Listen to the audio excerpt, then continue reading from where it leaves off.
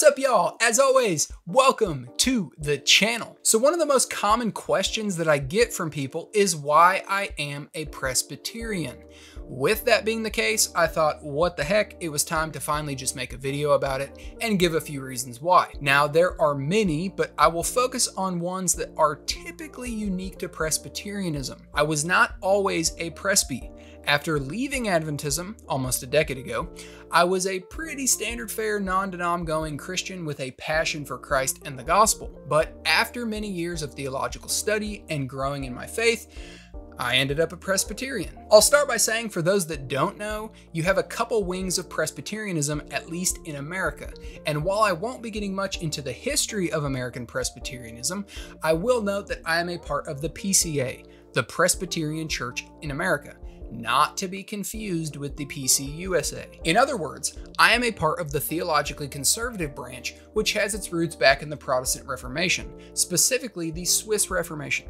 I'll also say that I know not everyone is going to agree with me, and that's okay. That's actually another beauty of being Presbyterian. We do not claim to be the only true and valid expression of Jesus Christ's body. You don't have to be a Presbyterian to be a Christian. There are many true Christians and other valid Christian traditions. So with all that, let's do it. Here's 3 of the main reasons why I'm a Presbyterian. So simply put, I think the Reformed system of theology is the most faithful framework and expression of what the Bible teaches. For those unaware, you might hear it called Calvinism. Personally, I'm a little reluctant to embrace that term due to the massive misconceptions surrounding it.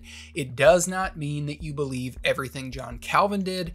For many years, I was a rather vocal anti-Calvinist type, similar to the SDA pioneers. But as I continued studying both the scriptures and church history, that ultimately resulted in a shift in my understanding. I also began to realize that my understanding of Reformed theology was warped. I hadn't actually studied the primary source documentation for myself from the horse's own mouth, so to speak. This is when things started to actually change.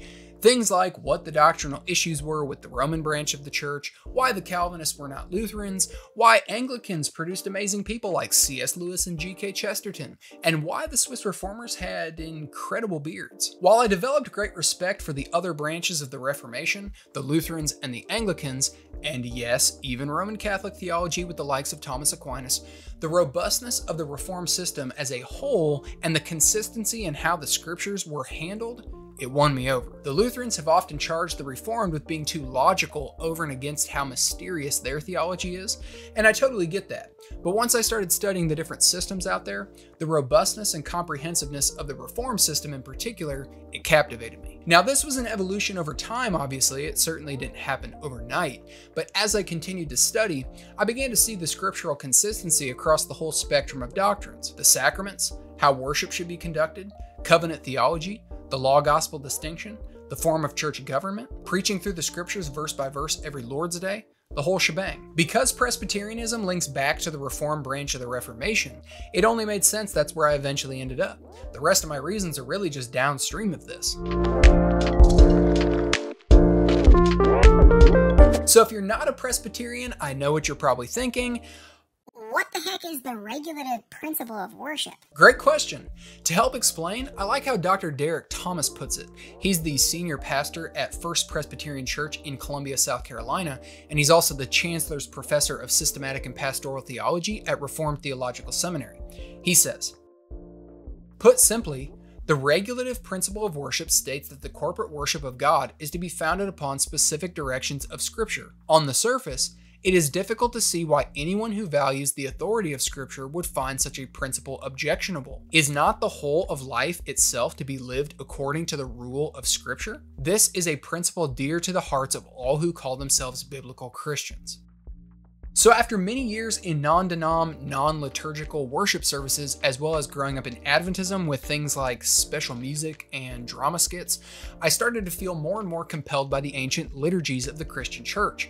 One thing in particular was what Paul tells us in Ephesians 5:19 and Colossians 3:16, and that is to be singing the psalms, hymns, and spiritual songs. To that point, I had never really thought about singing the psalms. We certainly weren't singing them in the Adventist churches I grew up in, so the thought of singing singing about stuff like God aiming arrows at the faces of his enemies, like in Psalm 21, seemed rather odd, but at the end of the day, the Psalms are God's songbook. As I meditated more and more on this command from Scripture, I became convicted more and more regarding the doctrine around how worship is to be conducted, what we call doxology, and what all that should entail. Does God accept any form of worship? Or has he prescribed what he does and doesn't find acceptable? Does he really need fog machines and laser lights with 100 decibel instrumentation?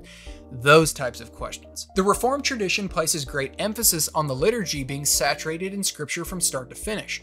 For those who may not know, liturgy simply means the order, structure, and formula of the worship service. Ours consists of everyone reciting Scripture together, singing Scripture, hearing Scripture preached, prayer, corporate confession of sin, assurance of pardon, approaching Jesus at his table to partake of him in the Lord's Supper, and a recitation of the Apostles' Creed and the Lord's Prayer. But back to the article I previously mentioned. After citing Romans 12, 1-2, Dr. Thomas continues by saying this: clearly, all of life is to be regulated by Scripture, whether by express commandment or prohibition, or by general principle. There is therefore, in one sense, a regulative principle of all of life.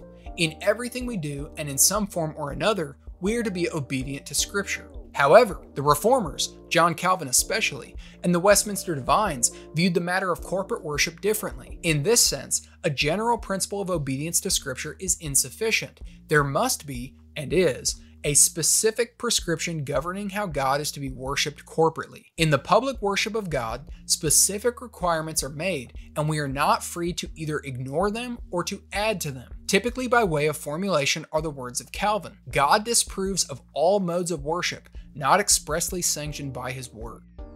So in summary, Presbyterians do not believe the worship service is a free-for-all. It isn't about whatever my personal preferences are. It is not a circus. It's not an entertainment hour. It is not a rock concert, or a concert at all for that matter, with a band on stage, living out their musical dream vicariously by way of being a worship leader. God prescribes that we worship him a certain way. As a people that love order, Presbyterians take that very seriously. For example, our liturgy does not look anything like this.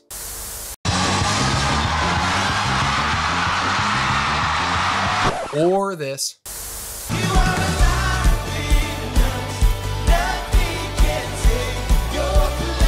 Instead, it looks like this.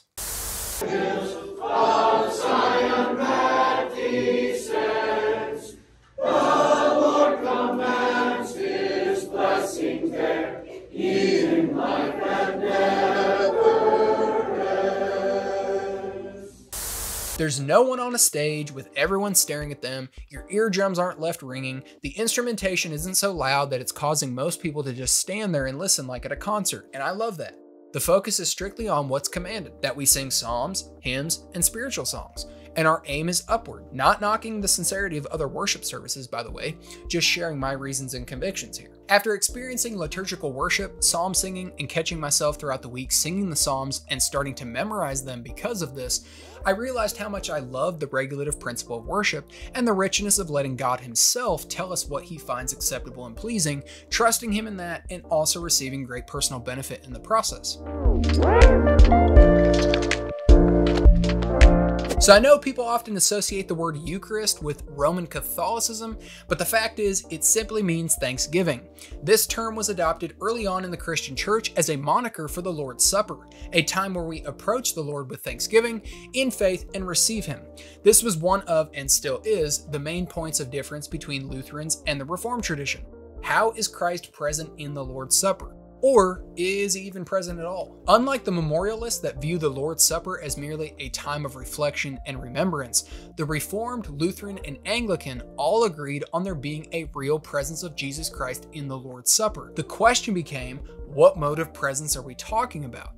Is it physical or spiritual? As I started to become more learned on the doctrine of the Lord's Supper and what the scriptures teach regarding this sacred activity, I became convinced of the Reformed understanding, which is that Christ is present in the supper spiritually. And all of those who are united to Jesus Christ and are indwelt by the Holy Spirit partake of his body and blood without the elements of bread and wine, becoming the substantive body and blood of Jesus. The Word of God is preached, consecrating the bread and wine, setting aside those ordinary elements to be used for holy purposes, in which we approach the Lord at his table and feast on Christ and his benefits. He's actually intimately active in the sacrament, not simply remembered during it. And as a quick aside, this is another doctrine that strikes a straight blow to the Adventist pillar doctrine of the investigative judgment, which claims that Jesus is investigating to see who is found worthy of having his atoning benefits applied to their account, but in the supper, those who are indwelt by the Holy Spirit receive the benefits of Christ's sacrifice. God already knowing those who are his and are indwelt by him. Maybe I'll do a video on that topic sometime, but let's continue. So Dr. Keith Matheson, professor of systematic theology at Reformation Bible College, speaking on this specific subject, said this: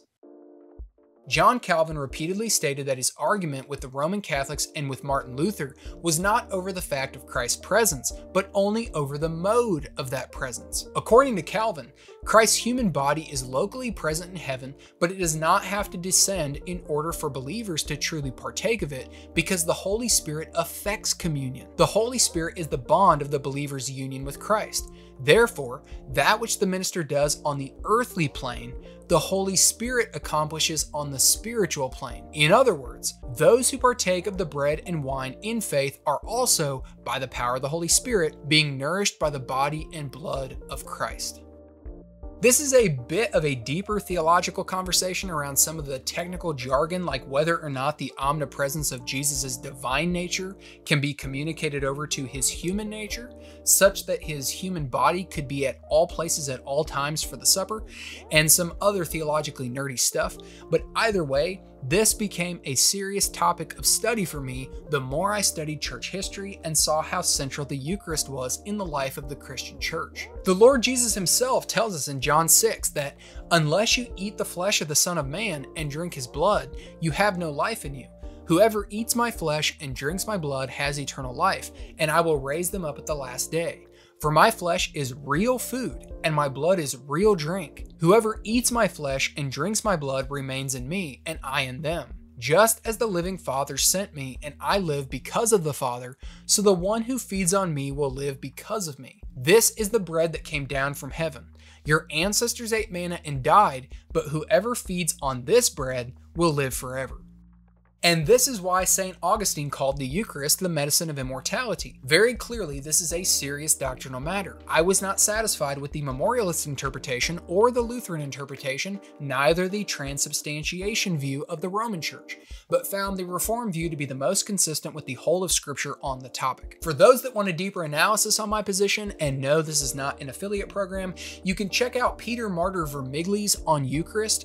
It is a gold mine. It's probably the foremost work on the Reformed understanding of the topic, and the translation that I'll link in the description box down below is an excellent translation for the modern reader, considering it is from the 1500s. So those are the three big reasons why I'm a Presbyterian amongst many others, but hey, I'm curious to hear where you are in your theological understanding and what Christian tradition you are a part of. So drop a comment down below and let's hear why. As always, if you like content like this, please be so kind as to smash that like button, subscribe, and we will catch you around next time. God bless.